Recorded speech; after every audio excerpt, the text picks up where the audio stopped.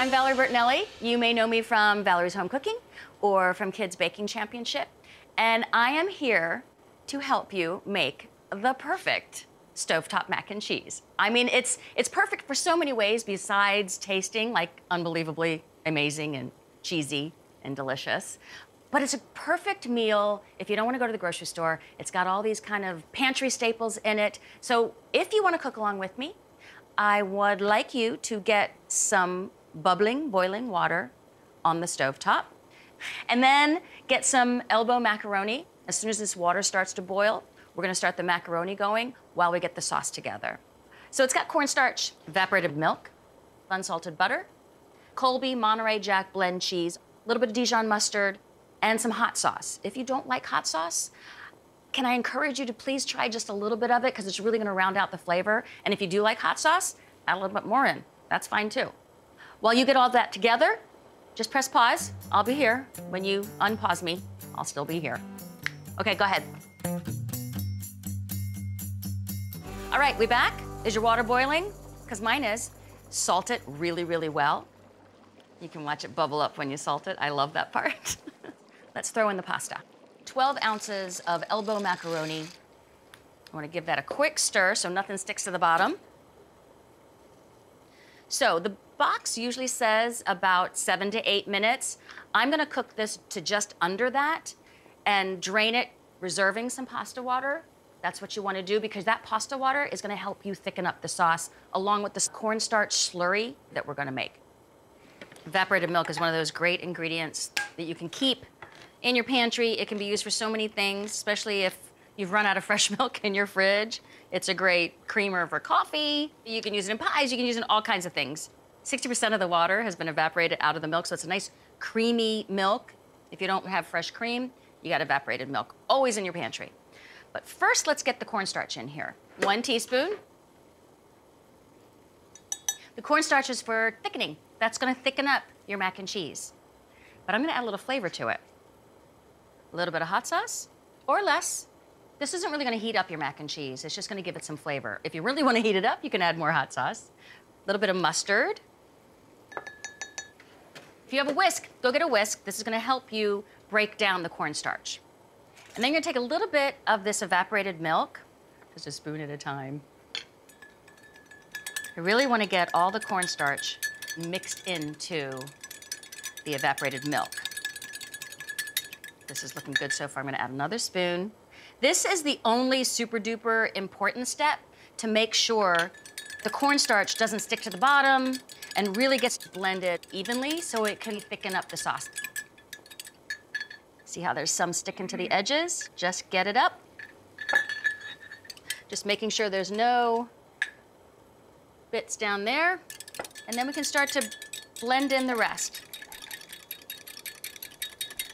So that's really the only thing I really want you to keep an eye on is making sure that that cornstarch is mixed all the way in before you throw in the rest of the evaporated milk. Can you do that for me? Yes, please. Look good? All right, let's move on, because we're gonna need some cheese for this mac and cheese. Okay, I have some Colby Jack blend. It's cheesy. I like using the brick because it's, first of all, less expensive than the pre-shredded cheese. And the pre-shredded cheese, they've got some extra stuff in there that you really don't need. It takes a little bit longer to melt. This puppy is gonna melt super duper fast. Back in the good old days when I was a kid, back in 1860, right before the Civil War, my mom gave me this job, or my dad had this job. I like to cut it in half just so it's a little bit easier to handle. And then I use my grater as my measurement. So I'm gonna fill this all the way up. And this whole brick is basically about 2 cups. Somebody was super duper smart when they blended Colby and Jack together because Colby's got all that flavor. That is the orange part of the cheese, and the white part, Jack, is a super duper great melting cheese. So by putting these two together, somebody out there is a genius, and I wanna thank you. Now, if you can't find Colby and Jack together, you can just get a little brick of Colby and a little brick of Jack, and same thing, but this makes your life easy. Can you see how this is just slowly filling up? So this is one of the first pasta dishes that I introduced Wolfie to as a little one. Who doesn't like mac and cheese? I mean, seriously, it's unbelievable. And the great thing about mac and cheese is you can hide veggies and they'll never know it. The easiest thing to hide in mac and cheese is cauliflower. A little bit more challenging is the broccoli, but I learned early on that if I introduced broccoli to Wolfie early, he would eat it, and he did. As you can see, some of the cheese falls apart as I'm grating it. Probably the same thing happens to you. Don't get rid of all this is all gonna go in there too. Melty melty in the mac and cheese. Oh, and speaking of melty melty, the pasta is done. I am going to turn it off. Before you drain it, you guys, grab a coffee cup or anything that will hold some pasta water. You wanna pull some of the pasta water out. Pasta water has been salted, has all the starch from the pasta flavoring this water, and I'm gonna use it for my sauce. All right, let's drain it, okay? I've got a colander. I'm gonna get it in the sink.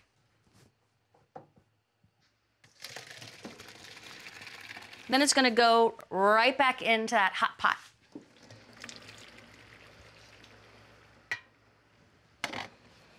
Please, please, please, I beg of you. This is me begging of you, do not rinse the pasta. All that beautiful starch needs to stay on the pasta for the mac and cheese to get nice and creamy. So there you go. But I don't want to put the cheese in yet. Let's cream it up with some butter. About 4 tablespoons. That's half a stick. This has been softened, so it should melt pretty quickly into the pasta. So this little bit of butter is doing a little bit of double duty. It's helping the pasta not stick. So if you don't want your pasta to stick, I know a lot of people will rinse their pasta. Don't do that. Put some butter in. You can already smell the creaminess and the lusciousness of the butter. It's giving it some more flavor. And it is the base of your sauce. Turn your heat back on to just a medium, because now we're gonna cook the slurry into the pasta. Grab your slurry that you made earlier and get it right in. Get all the good stuff in there.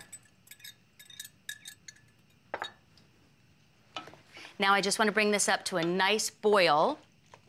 Oh, it's already smelling so good, and there's not even cheese in here yet. You guys, what I want for you is to have the perfect stovetop mac and cheese recipe right in your back pocket. Anytime you want to make mac and cheese, weeknight, Sunday night dinner, you got it. You're gonna get so good at this, you won't even need to read my recipe. Okay, this is nice and heated up. See, the reason we want to bring this back up to a nice boil is get that cornstarch cooked in. And then, oh yes, I can smell a little bit of the hot sauce. All the flavors are starting to just come up. It's a beautiful aroma. You guys, can you smell it? Can you smell how good yours smells right now? This is nice and hot. So now it's time to add that cheese. Just hold this over. Look, you can bring it all the way over. And boom, it goes right in. I'm gonna grab the rest off the board. You wanna take it off the heat so nothing burns, and then we're gonna add in a little bit of the pasta water. About a half a cup at first. See how it all melts down. If you need more, just put a little bit more in. Can you see how it's already starting to melt and get cheesy and gooey?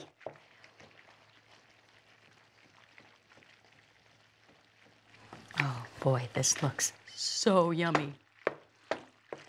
Can you see that? That is amazing. And as it sits here, it's just gonna get thicker and thicker.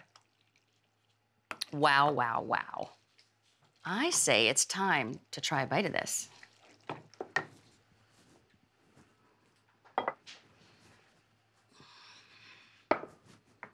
get this in here.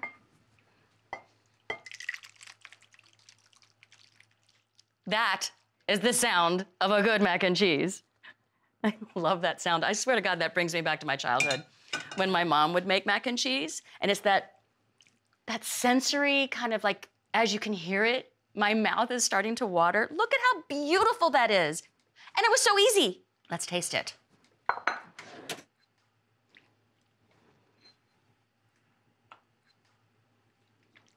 This looks so yummy. This just looks, smells, feels so old-fashioned.